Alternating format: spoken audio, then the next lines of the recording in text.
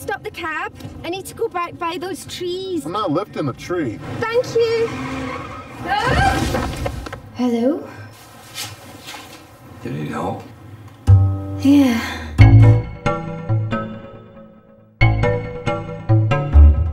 Thanks again.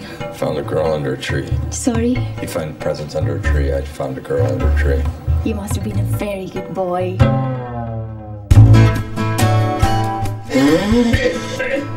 Mr. Logan! Looks like he has pneumonia. He'll be fine. It's the ghost of Christmas present. Say more of an angel than a ghost. What do you suppose the difference is? The trees are sugar cookies and the balls are rum balls. Nurses love rum balls. I don't know what that means. You strike me as a very private person. I'm quite a private person too. It was real brave. You leave it like that? I'm so sorry I ever hurt you, but I'm a changed man. You remember a fellow named Charlie Weiss? Bald, glasses, kind of sweaty. Doesn't really ring a bell now.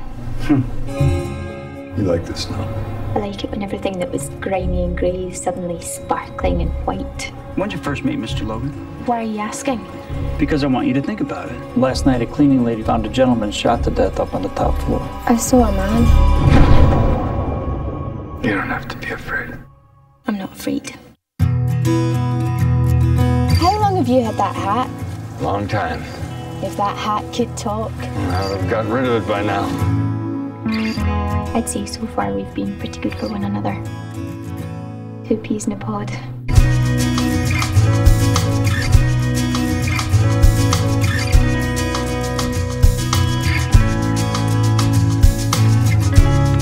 Do you remember the first time you saw me?